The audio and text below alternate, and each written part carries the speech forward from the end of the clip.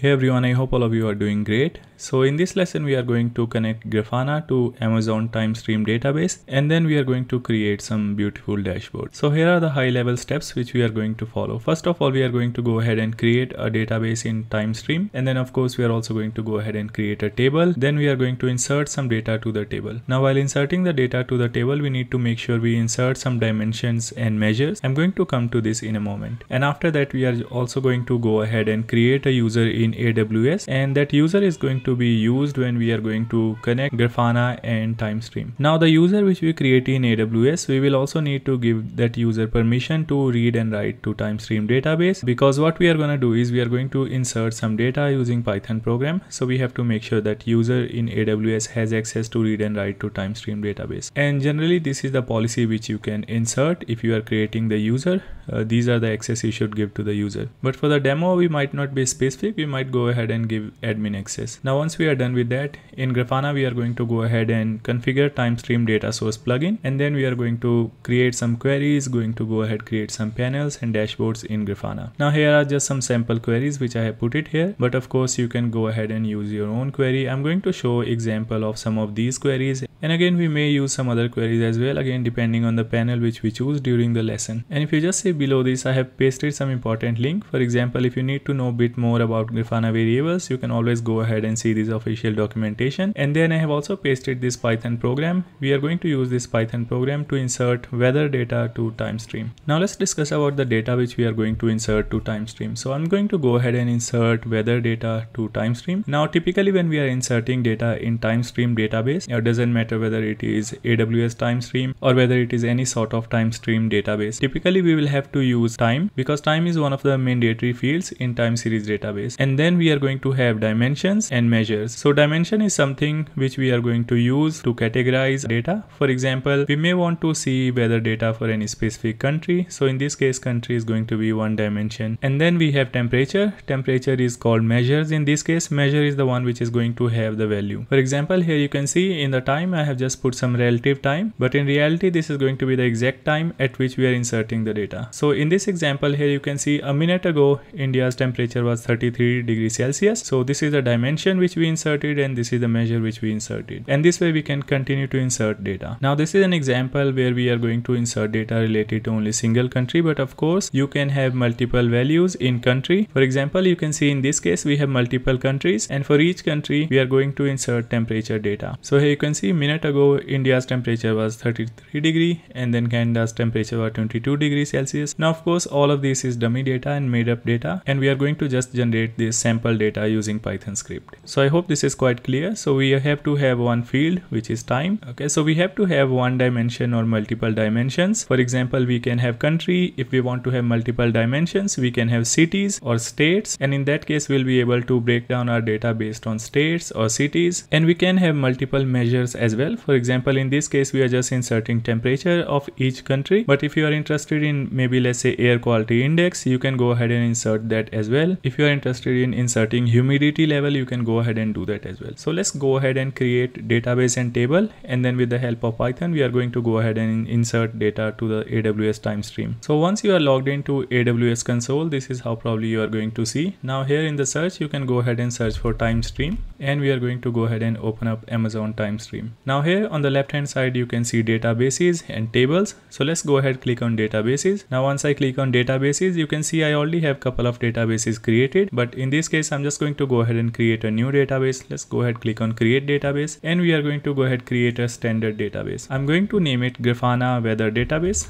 and then you can scroll down. Here you can see there is KMS key which is going to be used for encryption. We are not going to go ahead and change anything here, so just scroll down and we can go ahead click on create database. Within seconds we already have our database created which is called Grafana weather database. Now let's go ahead click on this. Now here you are going to see there are 3 tabs available. Under the monitoring, we are going to see some data related to our database performance, and in the tables you are going to see all the tables which you have created under this database. So we are going to go ahead and click on create table, and going to go ahead and create a table. So I'm going to go ahead and name it temperature table, or let's just name it temp table.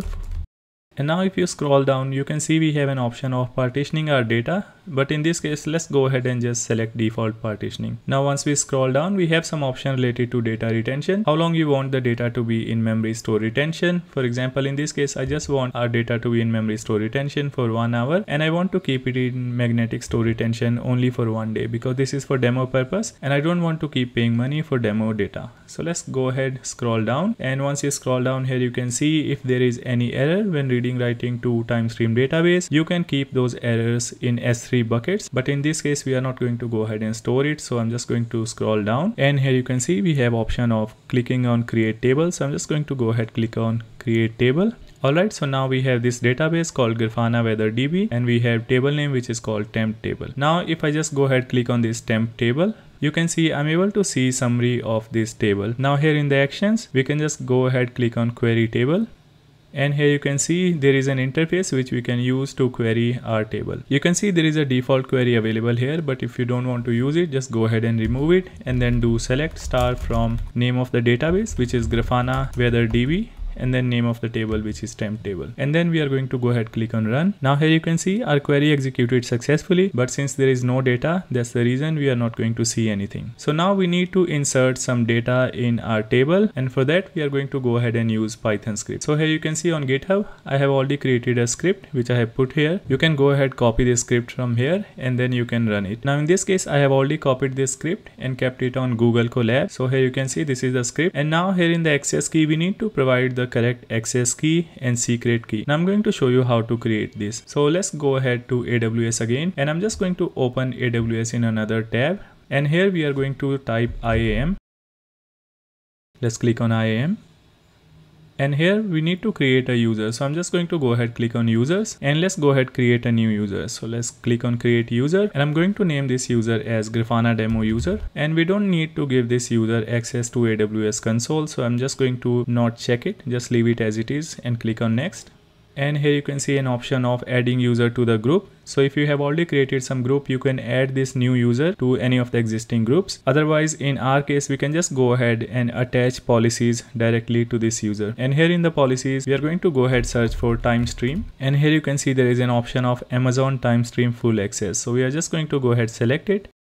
And then let's go ahead, click on next, and then click on create user. Now once we do that, you can see we have Grafana demo user available here. So let's go ahead, click on it. Now here you can see this is the interface of the user which we created. Now here you should be able to see an option of creating an access key. So we are going to go ahead, click on create access key, and here we are just going to scroll down and going to select application running outside AWS. Then go ahead, click on next, and we don't need to provide any tag value. So just go ahead, click on create access key, and now here you can see access key and secret access key. So I'm just going to go ahead, copy this access key, and this is a Python program where we need to paste the access key. So I'm just going to go ahead, paste the access key here, and then we are also going to go ahead, copy this secret key. I'm just going to go ahead and paste it here. Now one thing you need to make sure is that you don't share access key and secret key with anyone. So after this tutorial, of course, I'm going to go ahead and remove these access keys. Now let's go ahead, click on done, and this is giving you warning that you haven't really downloaded this access key. So if you want to download it, you can just click on download.csv file. In this case, we have already copied it. So I'm just going to go ahead, click on done, and let's click on continue. And here you can see now you are able to see the access key. Okay, so now we should be able to go to this Python program which we just created, and we just need to scroll down, and here you can see under the try block we need to provide the database name and table name. So let's go ahead and copy the database name which we created. This is the database name Grafana Weather DB which we created in AWS Stream, and let's go ahead, paste it here in this program. And table name, let's go ahead, copy this as well, and we are going to go ahead and paste the table name here. Now we can go ahead and run this. So I'm just going to go ahead and run this Python program, and here you can see it has started inserting data in AWS Timestream. So if you see this program, we are inserting data every 60 seconds. So here you can see there is a sleep of 60 seconds. But if you want to insert data every 1 second, you can just go ahead, change this sleep to maybe 1 second. If you want to increase it, go ahead and increase it. Now let's say if you are getting error in running this Python program, just go ahead and make sure you have Boto3 installed, because this is the only external library which we need in order to run this Python program. Otherwise, this Python program is quite simple. Now we can go ahead, go back to Timestream database, and here we are going to run select star from Grafana Weather DB.temp table again. Let's go ahead, click on run. And this time you can see that we have some sample data available for each of these countries. So here you can see in this case country is basically going to be called a dimension, and we'll be able to break down our data based on this dimension. And then we have a measure name which is called temperature, and this is the value of these measures. So everything looks okay here. Now we can go ahead and move to Grafana. Now in Grafana, first of all, we are going to go ahead and create a connection. So let's go ahead, click on add new connections, and here we are going to search for Timestream. Here you can see we have Amazon Timestream. Let's click on that. And now here you should be able to see an option to install it if it is not installed. And once the installation is completed, you are going to see an option of adding a new data source. So in my case, I have already installed it. So I'm just going to go ahead, click on add new data source. And now here you can see this is the default name for this data source. If you want to change it, you can go ahead and change it. We can keep it Grafana Timestream data source. Now under the authentication provider, in this case, since we have created access and secret key, we are going to use that. And access key and secret key we can go ahead and copy paste from our Python program. So I'm just going to go ahead, copy the access key and going to go ahead and paste it here. Let's go ahead and paste this access key as well. Now in the assume role, ARN or external ID or endpoint, we don't really need to paste anything. In the default region, we can go ahead and select the default region. In my case, I'm keeping everything under US East 1. So I'm just going to go ahead and use it. Now if you don't know the default region, you can just go to Timestream, and here you can see it is showing North Virginia, and under North Virginia you can see US East 1. So this is the default region in my case. So that's why I have put US East 1. Now for the database, we can just go ahead, click on this, and it should be able to show us the database. So here you can see there are 3 databases available, and the one which we are going to use is Grafana Weather DB. And under the table, let's go ahead, select it. You can see we have temp table available,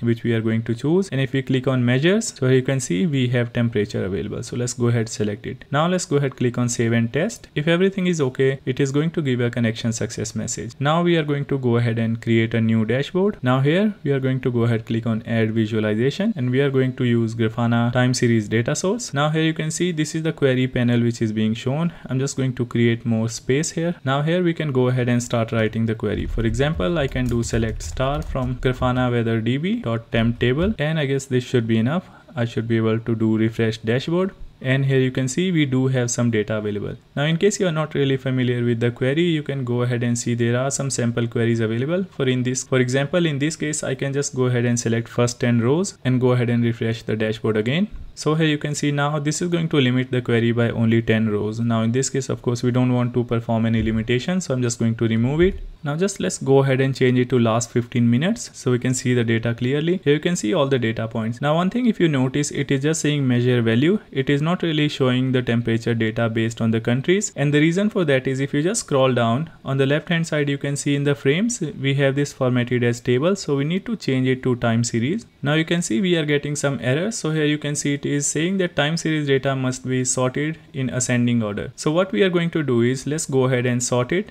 I'm just going to do order by time and in ascending order, and then let's go ahead, click on refresh dashboard, and now you can see our data is sorted, and here you can see now we have data available for each of the countries. Let's go ahead, click on apply, and here you can see temperature data is available for each of the countries. Now of course we can go ahead and improve the query. First thing which we want is we want the ability to have some filters. For example, I may want to see temperature only for a specific country or maybe selected countries. And in order to do that, we can go ahead and create variables. So we are going to go ahead, click on dashboard settings, and then we are going to move to variables.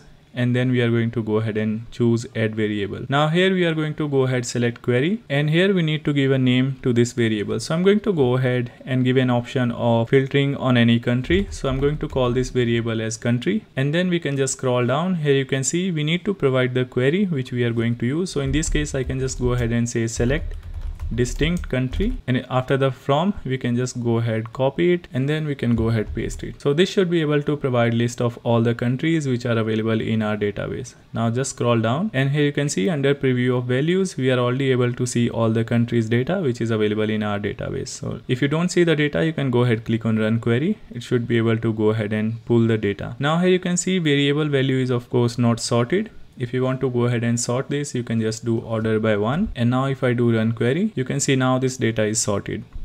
If you want to sort it in descending order, you can just go ahead and do order by 1, descending. So this is pretty much SQL queries, and then just go ahead, click on apply.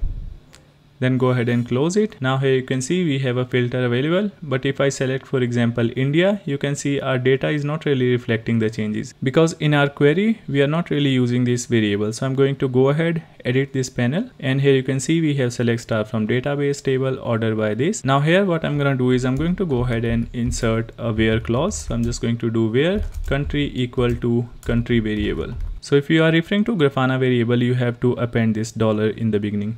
Now we are going to go ahead and refresh it. Now there seems to be some syntax issue because we have to put this dollar country in single quotes and then go ahead refresh it. Now you can see we have data available only for India. If I go ahead change it from India to maybe Canada and refresh it, you can see now we have data available for Canada. So let's go ahead click on apply and let's go ahead change the filter to maybe UK.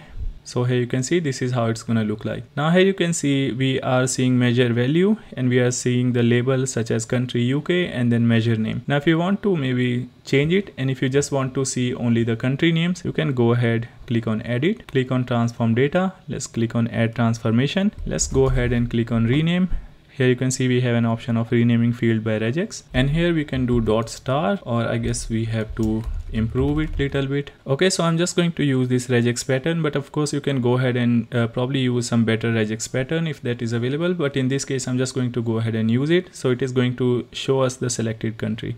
Now let's go ahead click on apply. Now if you want the ability to select multiple countries, we have to update this variable. So I'm just going to go ahead, go to dashboard settings, go to variables, select this variable, and just scroll down. You can see we have an option of multi-value. So let's go ahead and enable it. Click on apply, click on close, and now we are going to select multiple countries. For example, I'm just going to go ahead select India and Germany. And now you can see as soon as we do that, we are going to get some error. Now we are getting the error because here you can see in this query syntax, we are writing country equal to country.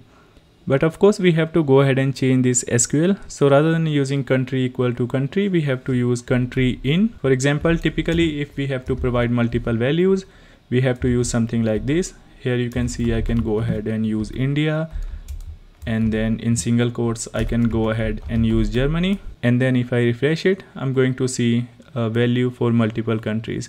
So we have to make sure that our variables inserts the data in this format. So in order to learn all of these formatting, of course you have to go ahead and learn it from this link.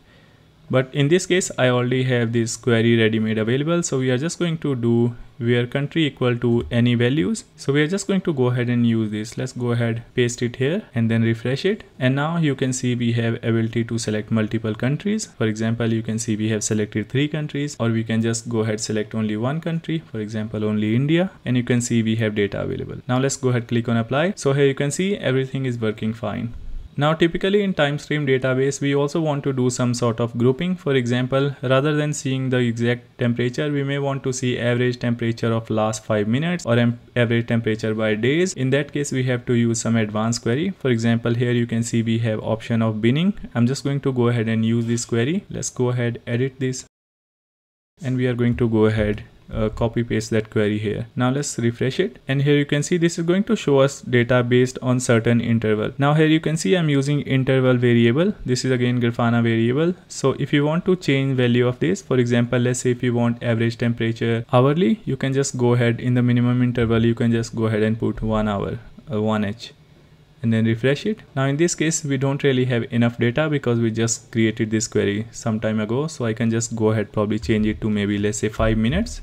So here you can see we don't really have enough data because we just started this tutorial 15 to 20 minutes ago, but you can see now our query has changed a little bit. Now in this case, I'm not really even going to hard code it. I'm just going to remove it and let Grafana handle this minimum interval. So I'm just going to go ahead, click on apply. Now one thing if you notice is it is showing average temperature India rather than only the country name, because the regex which we had used in previous query needs to be updated. Now in this case, because we changed our query, the label is different. So of course we have to change the regex pattern as well. For example, I can just go ahead and change it to this one and then click on apply. Now again, I can go ahead and select any of the country, and our data is going to be shown properly. I'm just going to go ahead, change it to last 15 minutes, and here you can see the data. Now here, if you want to enable an option of selecting all rather than selecting each country one by one, we can go ahead and do that as well. So I'm just going to save this dashboard first, and I'm going to go ahead, call it Timestream Dashboard. Click on save, and then we can click on dashboard settings, go to variables, click on variable name, which is country, and here you can see an option of including all option. Let's go ahead and enable it. Click on apply, and then close this dashboard. Now here we don't really see an option of selecting all, so we have to just save the dashboard again, and then we are going to refresh it or reload it, and then you can see we now have an option of selecting all. So I'm just going to go ahead, select all, and you can see now we have temperature data available for all the countries. So that's all I had for this lesson. If you have any query, feel free to write in the comment box, and I'll be more than happy to answer it.